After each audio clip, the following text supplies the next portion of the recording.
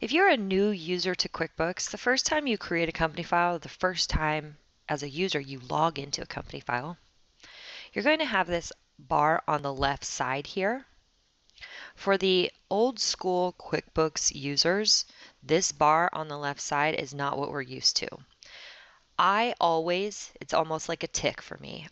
Whenever I log into a user's file, if they have this blue bar on the side, I immediately get rid of it. It's almost like I can't function with it there. It's kind of funny. So this bar is helpful. It has a lot of information, right? I can click on Accountant, see my Accountant Center. That's because I have the Accountant's Edition loaded of Enterprise right now.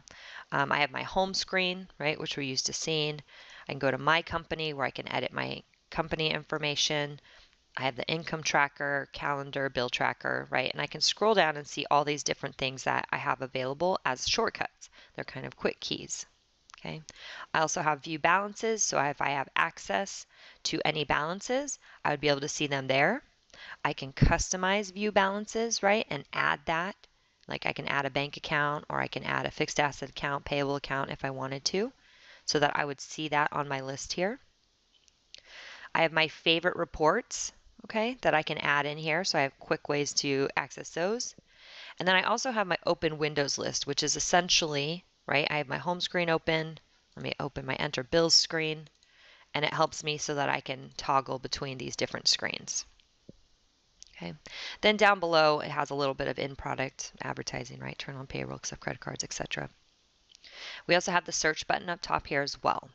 So we have the ability to collapse this pane, right? Make it smaller so that it's not so intrusive. And then again, if I click on view balances, I would be able to see that here. Okay.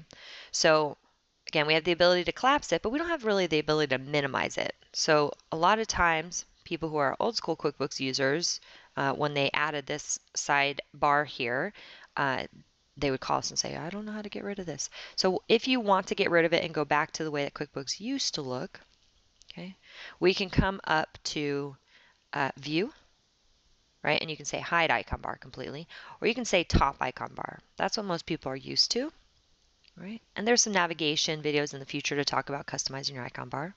But I can put it on my top icon bar here. Then I can go into View again and have my open windows list. Okay, so I get the same data here, right? I have my account balances on the side.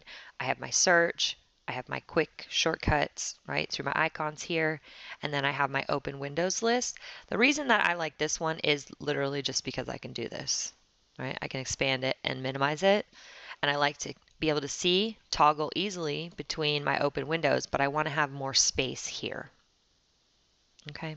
The other thing, again, we talk about customizing the icon bar, but since we're talking about it right now, I'm just going to mention that you can, if you don't like this dark color, some people do really like it. It's soft on the eyes. They've changed it so it's softer, right, with the dark blues and the grays instead of the black and white. So if you want to go back to the colored icons also, you go to Edit and Preferences.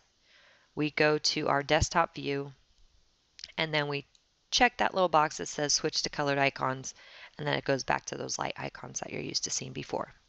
Again, this is something that I do in every company file when I log in.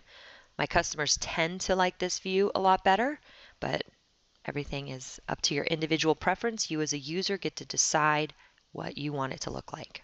But definitely check out our videos in the future around navigation inside of QuickBooks and customizing your icon bar.